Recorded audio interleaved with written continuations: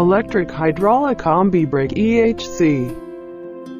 Layout of a combined electrically and hydraulically operated brake. The front axle brakes are operated hydraulically, whereas an electromechanical brake is there at the rear axle. The details of the Continental electromechanical wheel brake of the EHC. S is the standard primary brake, whereas P is the parking brake integrated with electromechanical brakes at rear axle. The system works on standard 12 volts power system and there is hydraulic connection to the rear axle.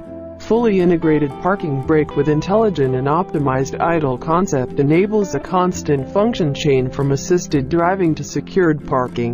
The EHC brake system in combination with MK100 ESC hybrid can also be used in vehicles with regenerative brake systems. The advantages of EHC brake system are: 1. High operational ease and safety. 2. Integration of braking with other vehicle control functions. 3. Use of the electromagnetic brake at the rear axle leads to faster response times in safety systems such as pedestrian protection and emergency brake assist. 4. No hydraulic connection to rear axle. 5. Potential for reduction of the carbon monoxide emission by regenerative brakes and by brakes with reduced residual torque.